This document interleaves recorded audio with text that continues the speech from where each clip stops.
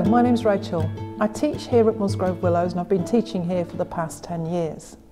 I'd like to introduce you today to the fact that we're going to make this beautiful basket in a tutorial that's suitable for beginners and for those who want a little bit more experience in round work.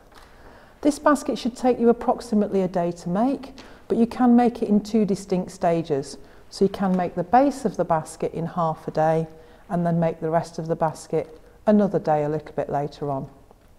Today I'm going to be working with my basketry setup. I have this small little table that I work off. I also work on the floor quite a lot, and I have a little stool that I work on. Whatever works for you, get yourself comfy. That could be sat at a table, that could be stood up for some parts, sat down for others. It could be on the floor on a cushion. Just make sure you're comfy, make sure it's easy for you to work.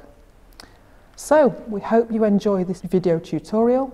But if you'd like to do some more courses, we run a wide range of courses down here at Musgrove Willows, from living willow through to sculpture, through to basketry. So let's get on with the video, and we hope you enjoy what we're making.